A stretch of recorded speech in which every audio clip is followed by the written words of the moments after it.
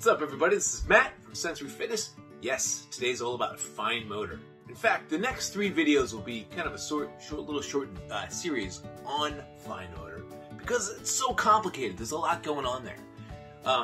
So yeah, this will be fine motor without really having to do too much fine motor, and I'll explain why. Fine motor is really complicated. It's not as easy. Let's think of a tree. I love this analogy. So the tree is our trunk. The limbs are kind of our joints, and as the tree branches out, what's at the end of a tree are its leaves. So my leaves are my fingers, right? And that's really important. The leaves are super important because we get photosynthesis from the sun and feed the tree. If without the leaves, the tree wouldn't survive. Without our fingers, our bodies we'd survive maybe, but it would be harder to do things. But we want to use that tree analogy because if that trunk of the tree is not strong, growing bigger, growing strong, a strong trunk, growing strong limbs, growing strong branches, and having leaves is going to be difficult. It's less on the priority list. So let's look at fine motor a little bit backwards. Let's start with stability, but we're going to kind of, in this series, we're going to kind of work backwards. We're going to go from the hand all the way to the joints and right to our core and talk about that. But let's start with our hand because that's cool. Okay? So, the hand is so important. When I think of fine motor, I'm going to talk about these 3 fingers, these guys. This is kind of my power side, my strong grip. This is my fine motor side. But in order for me to have fine motor, I need the support of these guys. I need a strong hand. And we're going to kind of look at the hand in this way.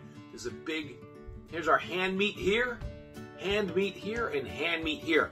We want to build up those things so we can then have them to be stable for us to do our fine motor. So these are some activities that we can do to help build up our grip. We'll look at grip first. Grip, because that's kind of like a solid foundation of a good strong hand, to be able to grip things and hold them, and so it'll give our hands a nice strong solid foundation. Okay, so we're talking about grip. These are some activities you can do to help build up your kiddo's grip. It doesn't have to be these. These are some examples, but I'm going for, well, all 5 fingers to grip something, and I'm looking for that thumb on the other side. And we'll talk about what that can look like if it's not that way in a minute here. But here's some easy ones. All right, so great one. You got a rope. It doesn't have to be like this, but a rope. Go ahead and grab it. And all they're doing, I'm having my kid pull something weighted. Go ahead and pull it, Reg. Pull it in. Maybe you're sitting on the couch. Oh, so strong. All right, so it's a cool activity. So, I'm working on pulling that rope in. Okay, it's creating that C pattern, and I'm gripping that rope. Something that simple, right? Another thing is to have sticks, clubs, bats are an awesome way to build up grip. This is the RMT club. I love this thing. It doesn't have to be this, but the point is that I'm gripping, right? And I'm just going to have Reggie, I don't know, maybe I have some dots on the ground, or maybe I have, here, go ahead and grab that, Reg. Stand up. Stand up, buddy. And Reggie, go ahead and smash the ground. Smash him. Move. Oh, that's in the way. Move.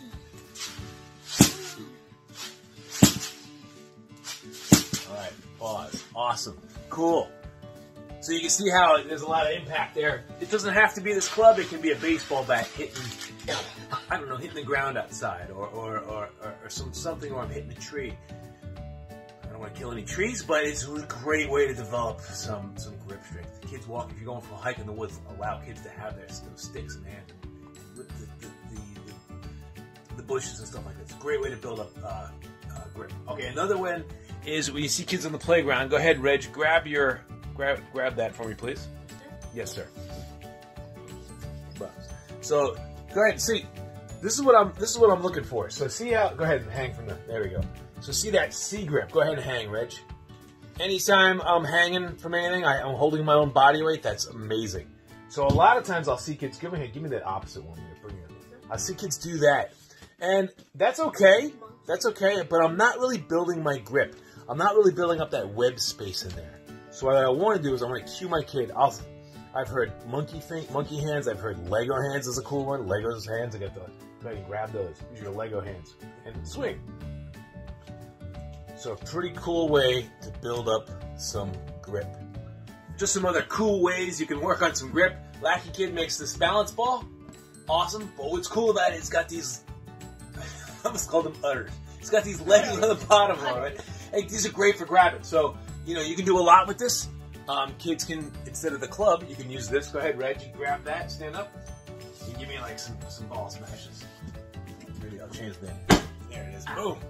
Boom. Oh, trying to take yourself in the face.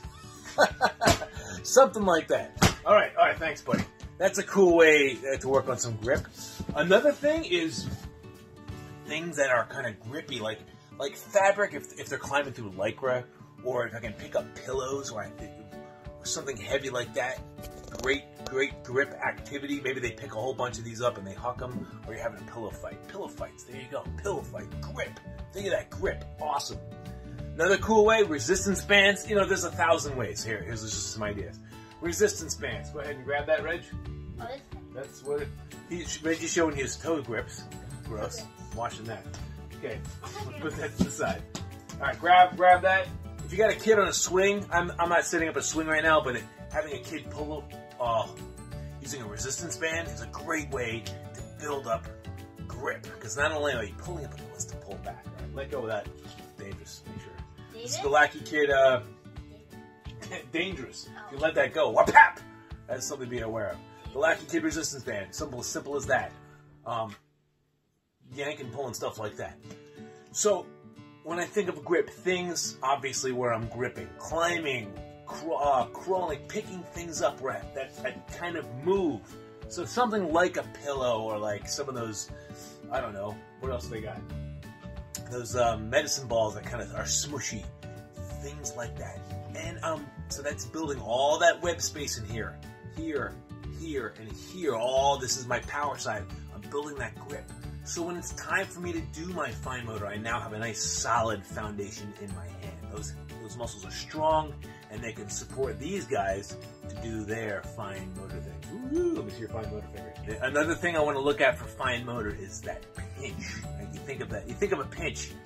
Like I said, it's these 3 fingers I'm looking to manipulate. Now that we have a good solid base, good foundation of a strong hand, now let's start looking at these 3 guys and strengthening this pinching grip. One cool way to do it is just taking out knots. I mean, he's really got to use these fingers to keep them isometrically kind of like this, in this position to kind of pull and twist, and you're strengthening all these muscles in here. It's a fun way, pretty cool activity. You can make it part of an escape room or a challenge or something like that. Escape room? What is that? That'll be next time. But go ahead and just taking out knots, something that simple. Another way, did you get them out? All right, well, you didn't escape. All right, another way. Here, may I have that, please? No, I'm almost done. Oh, he wants to see. It's so motivating. So motivating. All right. So stand up, buddy. All right. So another easy way to work on that pinch is right here. I got a spoon, got an egg, and I'm working on an egg balance. It's that easy. Please don't make a mess in my gym. Okay? So something like that. Things like that where I'm promoting that pinch. So they're kind of strengthening up in here. Again, I'm strengthening that web space, but I'm kind of focusing on these 3 fingers just like that. You're doing a great job. And try to use one hand. That's cheating. That's cheating. One hand, buddy. This is real, right? That's real, yeah. Don't drop it. Okay. All right, come on back. Thank you. All right. May I have that? I'll give it to you later. We'll boil it. All right. And then there's things like Lackey Kid makes this really cool marble maze. There's a little tiny marble in there, and you got to kind of put it through the maze. Pretty cool. Oh, look what I'm doing. Look what I'm doing. What am I doing? I'm pinching.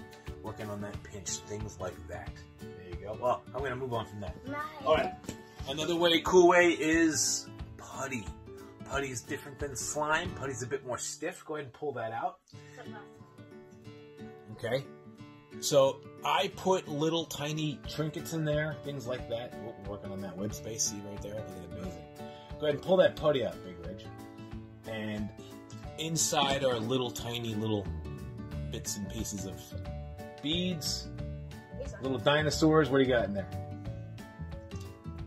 No, don't use your mouth. Don't use your mouth. There you go. Look at that pinch. So putty's a great way to work on that pinch and strength again. Hand strengthening. Hand strengthening is what we're doing. And we're not really doing fine motor activities. We're having fun, and we're doing kind of gross motor with our hands. Gross motor with our hands. Cool. Yeah, that's gross. Touching your feet on that thing is gross. So cooking is an awesome way to work on fine motor. It's fun. There's a lot of cool things behind it. So cracking an egg is that delicate work, that fine motor. That's awesome. Doing that type of fine motor stuff is great. If your kids enjoy it, do that. I'm kind of looking at, I'm going to look at kind of the bigger picture. So handing kids a fork. We gotta work on that. Like this, buddy. Yeah, like this. Yeah. So, again, it's that isometric hold of the pinch. Okay? So mix it. Piece of cake, right? Fantastic. One way to do it. Or you get your old school egg beater is another way to do it. Cool. I'm working on those bigger gross motor pieces. Keep going. Keep going. Shoulder stability, all that cool stuff. Look at all the things. Exciting. Alright. Awesome. Put that down. And then let's just say this was an egg. Thanks, dude. I'm going to put that there. Let's say this was an egg. Let's say it's chocolate, whatever. So just it's something as simple as using a wooden spoon. Again, I got that grip. Alright, it's a plastic. It's a rubber whatever it is. It's BPA approved. So again, there's that pinch. Okay, and some kids like to grip it. All that with the idea of building up our hand strength. Okay, great activities to do. Cool? Should we have some eggs for lunch? Party time. Party time.